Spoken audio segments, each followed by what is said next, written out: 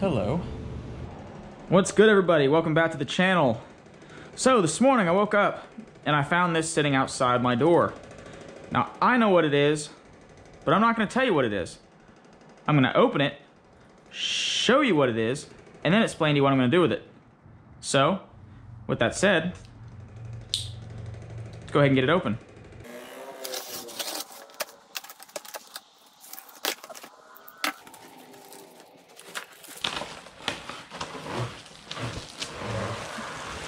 Oh yeah, that's nice.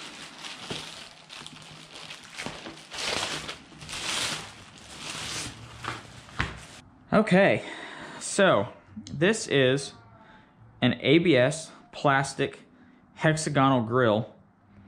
The grill openings are around 1 inch by a 1/2 inch, and I thought that this would look really nice in place of the crossbars at the bottom of the premium grill. Now, I don't know how I'm going to get it to mount yet, but I've done other things that I didn't know how I'd do it, and it worked out pretty good. So I'm here's to hoping that this goes to plan too. But before I do anything, let me bring you in a little closer so you can look at the actual detail of this grill, because up close, it is really, really nice. So let me go ahead and zoom in for you real quick. All right, so if you look at this grill, you'll see that it's got little tiny ridges in between the hexagons that just give a little bit more dimension and depth to this grill than some of the other ones that I've seen on eBay. So yeah, obviously I just gave that away. I got this on eBay, like I get everything else. I want to say it was like $32 with a coupon shipped to the house. So all in all, pretty good deal. So now I'm gonna get the front bumper taken off the car, get the factory grill removed, and up here on the table beside the aftermarket mesh here, and see what we're working with. So, stand by.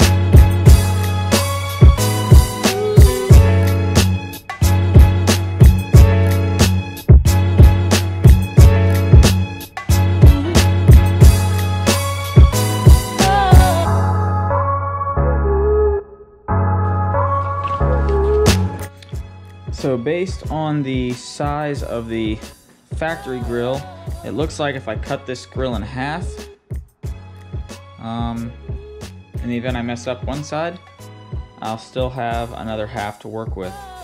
So I'm gonna go ahead and measure this thing down the center and then go from there.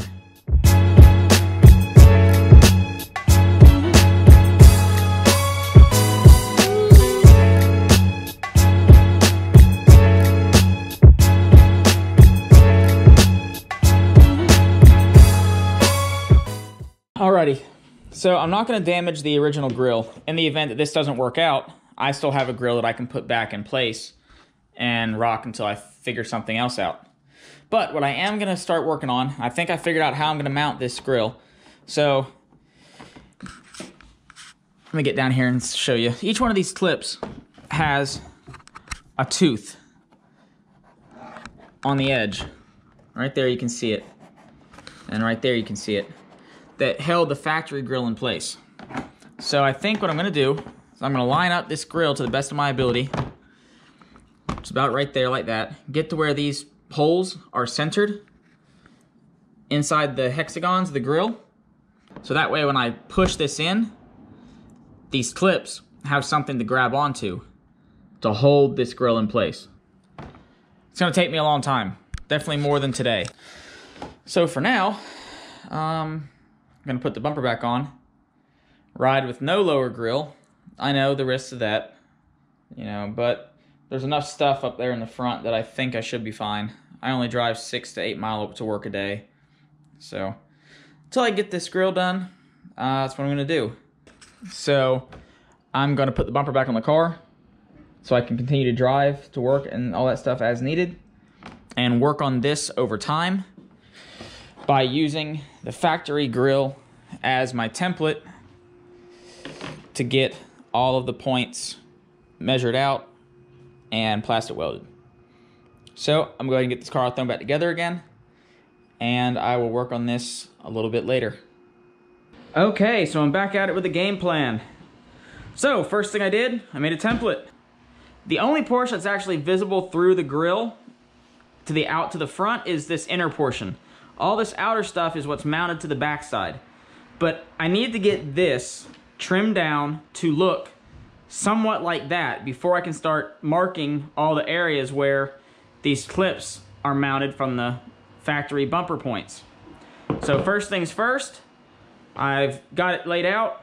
I've got all my points marked in marker where I'm gonna cut. I'm gonna make my cuts, get this cleaned up and smoothed out, and then I'll go from there.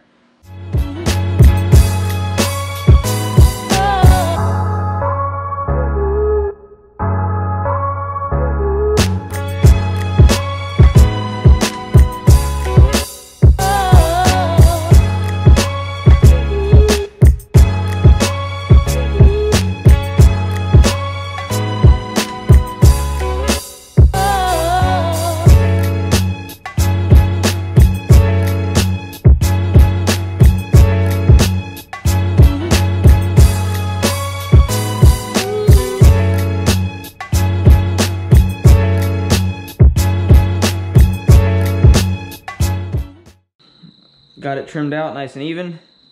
My battery died on me, so off camera I went ahead and run around it with the sanding disc and smoothed up the edges. So that's all good. I've gotten my marker and I went through all the areas that are marked as where the clips run through on the factory grill.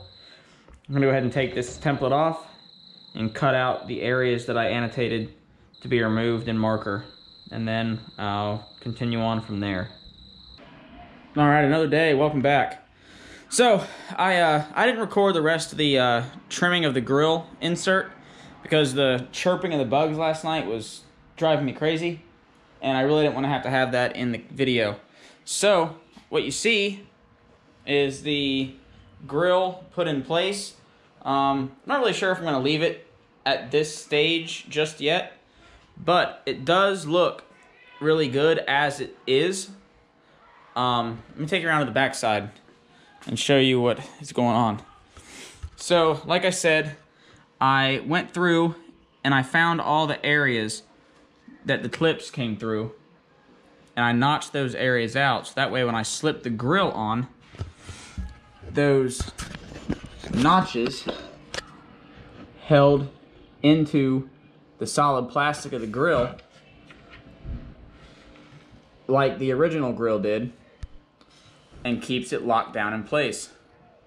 So I mean, in all honesty, I kind of think I'm done. This was a short-term thing until I get the new bumper installed. And I think overall it turned out really well. So, if you've liked what you've seen so far, make sure you like, share, and subscribe. And I will catch you on the next one.